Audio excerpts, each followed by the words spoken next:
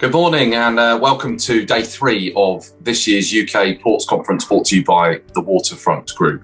And at Fraser-Nash, we've been very interested in how it can be used for these particularly hard to abate sectors, of which, of course, ports and shipping is a key sector. We also look very much at the underlying infrastructure. So the things like the power supply, how to make sure that that is resilient and suitable to the increasing electrification. They're competing on this international field, but trying to meet all of the requirements and the obligations within their local space too. What are the options for ports?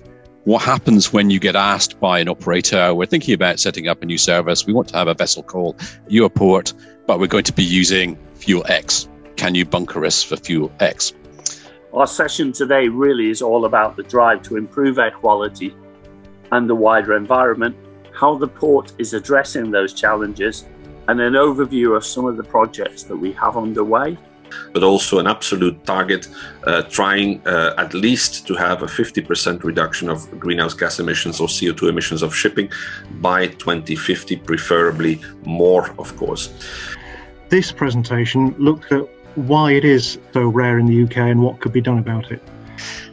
So I'm going to give just a brief overview really of past, present and future activities at Shoreham in the context of power, fuel and decarbonisation as the theme has been this morning.